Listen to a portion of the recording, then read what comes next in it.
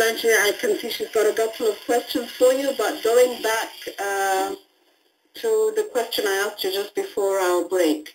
By the way, guys, I've been trying to post on Facebook for some time. I'm having a lot of problems. I don't know why. Pharaoh's curse. No, this is the story of my life in research.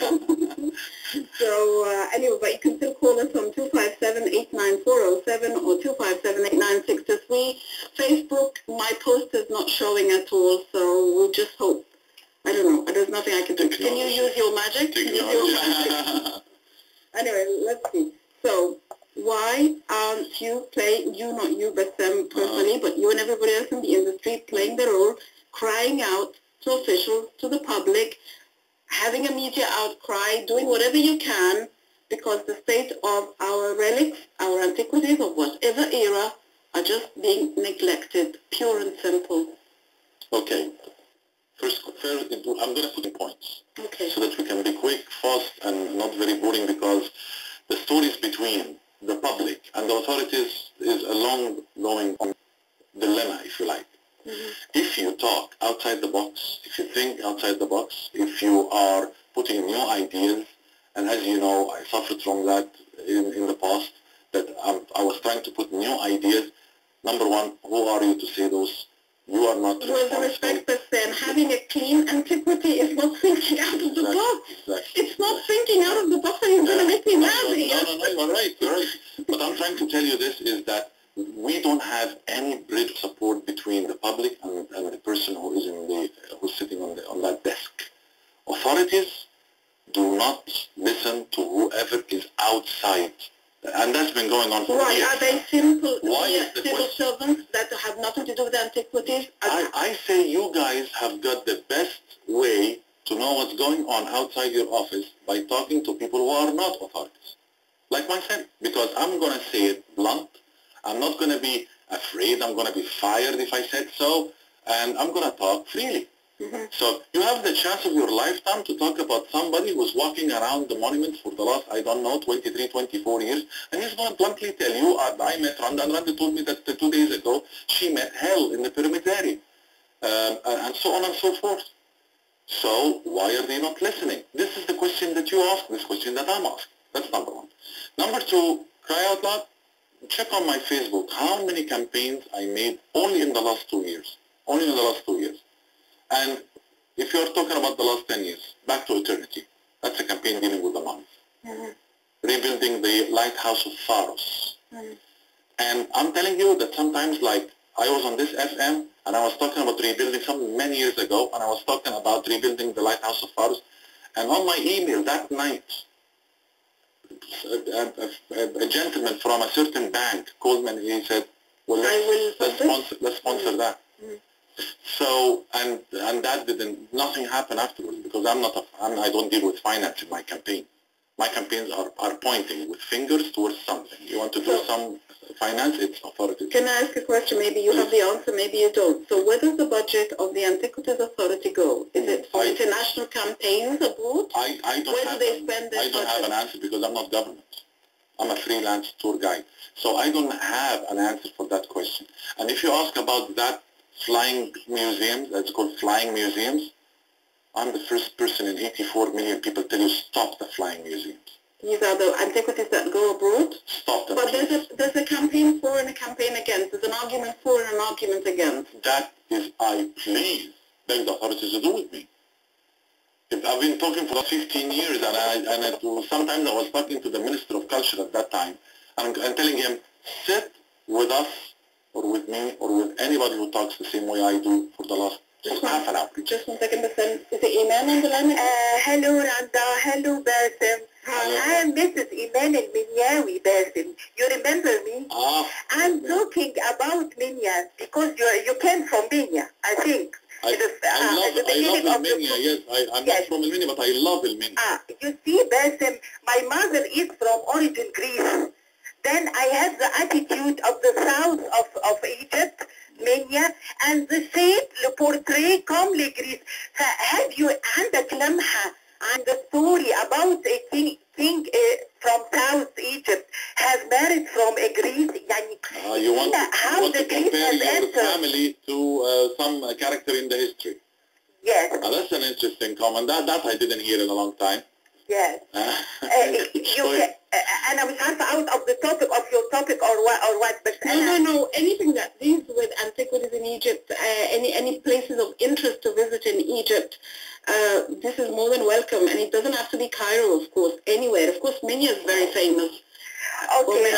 And you know who is Minyawi, don't you?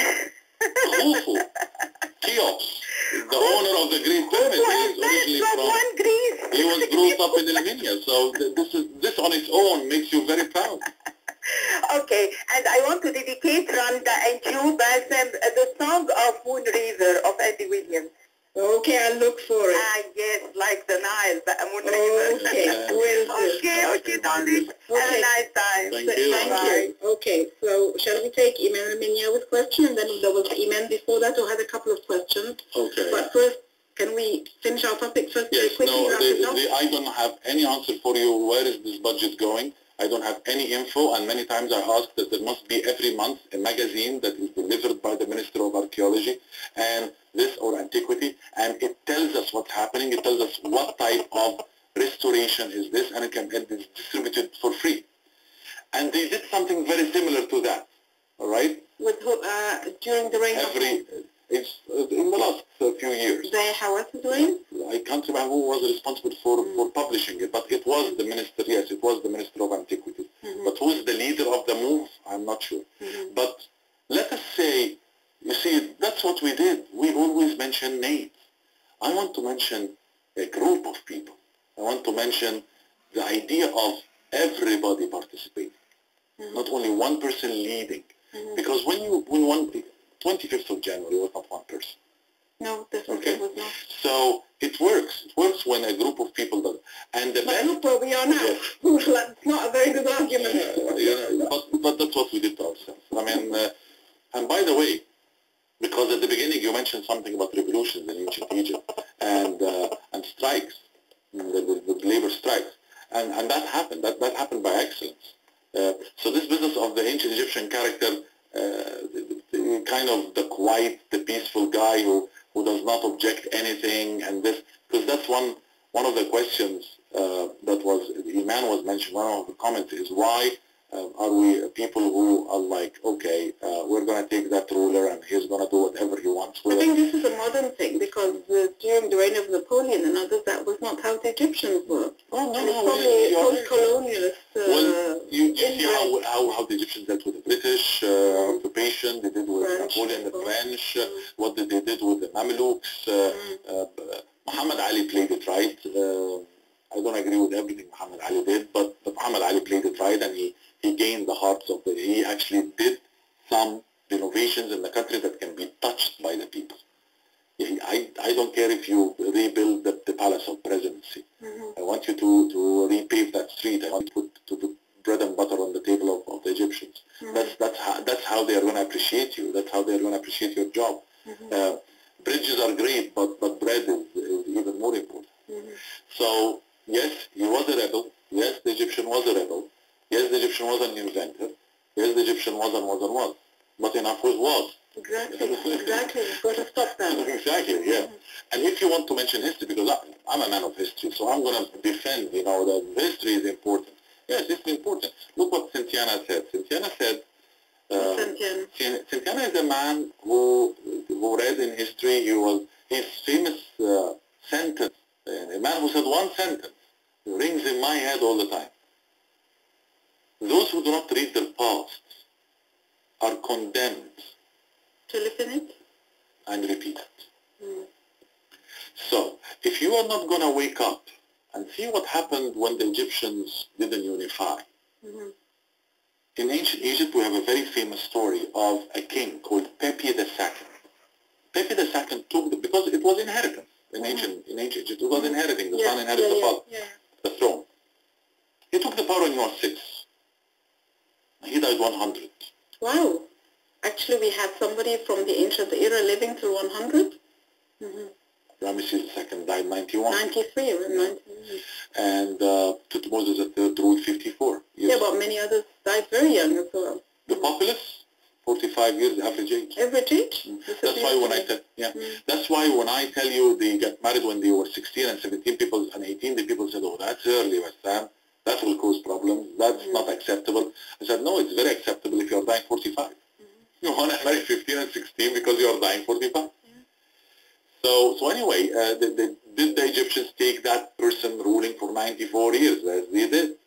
Accusation of the Egyptians, as Iman was commenting, why are we always this business of the king and the slaves, the king who's ruling and everybody else is like underneath his orders. Because they were not always kings, they were also deities. They were seen as extensions of the gods, the deities, right? Okay, but you'd be amazed to know that we have a song in ancient Egypt. A man is saying, those who build themselves pyramids, look at their buildings now. It's destroyed. It's dilapidated. They can't even help themselves. Nobody came back to tell us what happened. Nobody came back from that journey of eternity that you are talking about. That song, to me, spells a rebel, a person who is rebellious against every core of the temple's priesthood, hierarchy business.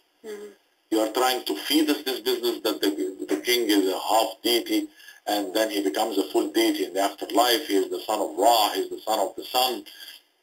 He's always strong. We never saw a weak king or a weak pharaoh. We never saw a pharaoh with wrinkles, with huge wrinkles on his face. Ramesses II in his 70s or something is showing us when he was 18. This is how he wants to be portrayed in the afterlife. This is how he wants to be always ever young. So what happened after 94 years of ruling? The government became weak. Corruption hit the government. Read your history. When you rule long, corruption hits you badly.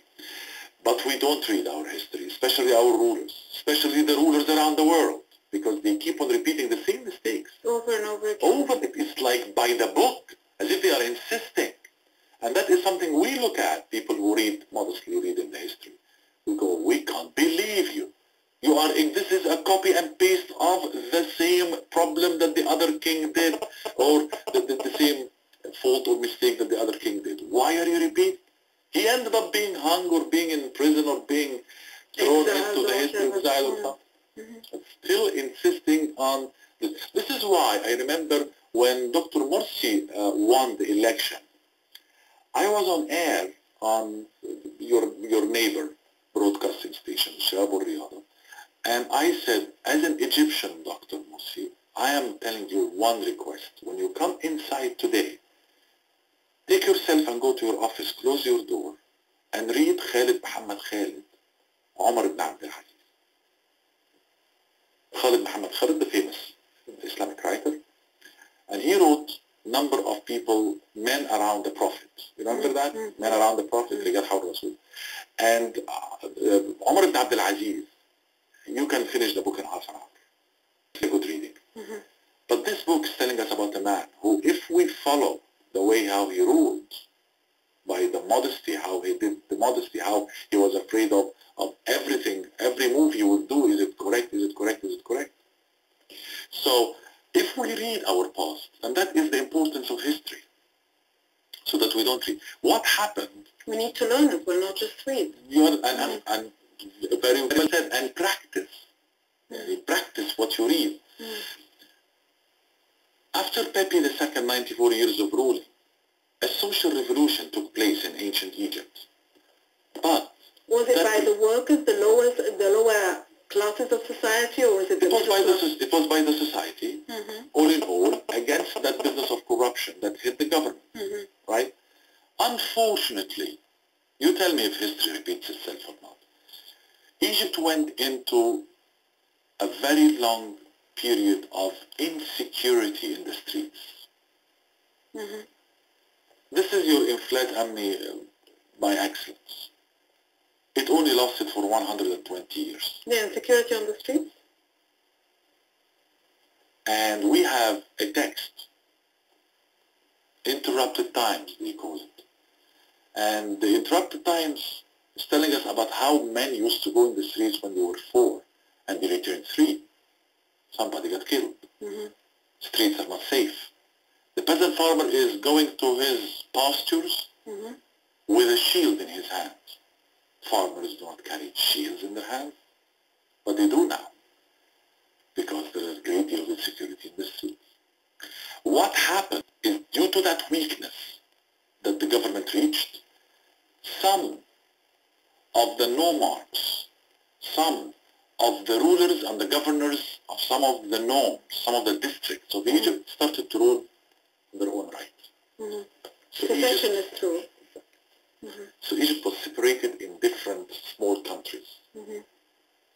That's because everyone was greedy, everyone wanted a piece of the cake, and everyone wanted to be the ruler. Hello, 2013.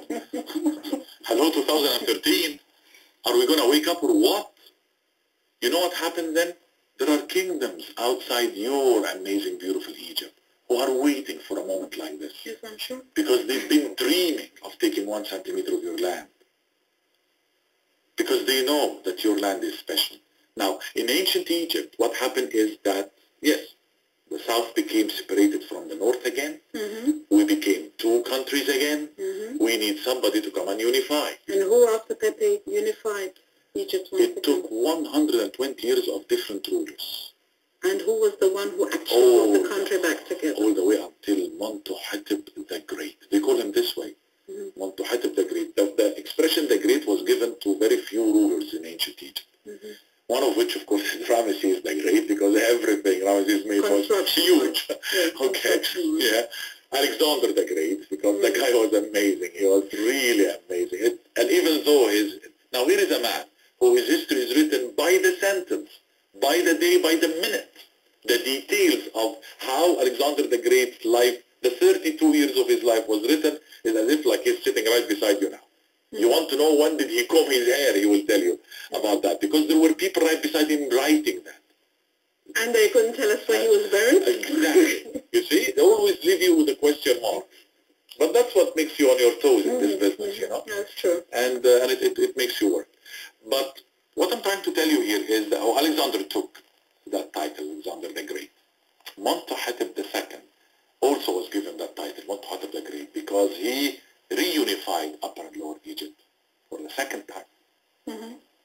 What I'm trying to tell you here is that during that time of turbulence, the turbulence were among people, and there were also people who were using their power. We know for sure a servant of a man who works for the king used his power. A servant of a man who works for the king. King's name was Khiti III. The man saw a beautiful peasant farmer who was coming from Natron Valley. His donkey and his products that he's selling. He loved it. He wanted it for himself. He wanted it to himself, and he wanted to actually rob it. He wanted to pay for it. So he beat up the guy. I'm summarizing the words. He took all the stuff and went inside his house. Now, Hu Hinpu, that farmer who was from Natron Valley, stood right in front of that house for 10 consecutive days. On strike? On protest? Asking for his rights. Now we are talking time of turbulences, time of turmoil, time of weakness, and here comes a farmer who, with all his eloquency, people call him the eloquent farmer, the eloquent peasant, and with all his eloquency and all his intellectuality, and he started, after those 10 days, he started. So this man was standing. He was the first Mu'tasim. He was the first guy who stood and made a stand up, and he actually sit in. He was a sit-in person. Now, why am I taking that as an example? Because that's very important to compare with our character now, in 2013. Because his name is like Hu Hinpu. Hu Hinpu, number one, he did not get afraid of the man who has got the power. Who took his thing? Yeah. He shouted for 10 days. Now, during those 10 days, what did the government do? The government gave him food and gave him drinks. This is how the government dealt with a protester.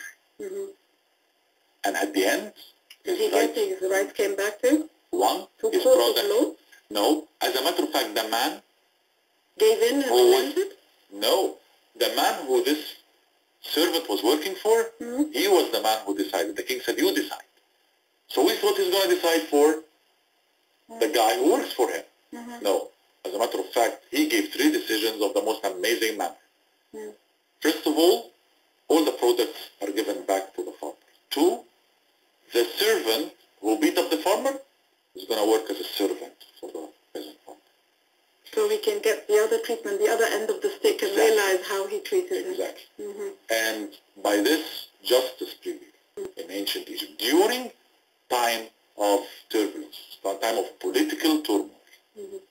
Sam, I think we have a caller for you. Okay, let's take it on the air, Mervyn. Hello, you're on the air.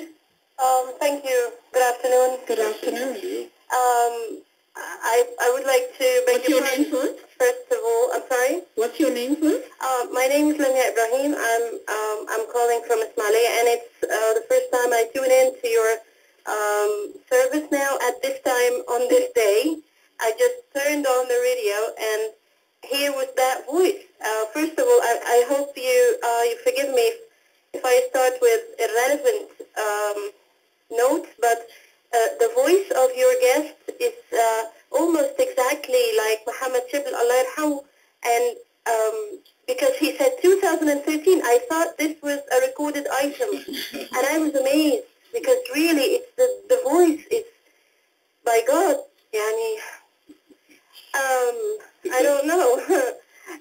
That's one thing. Did that make you happy, or did it make you wonder, or what? Oh, no. Of course, it's not like happy wouldn't be a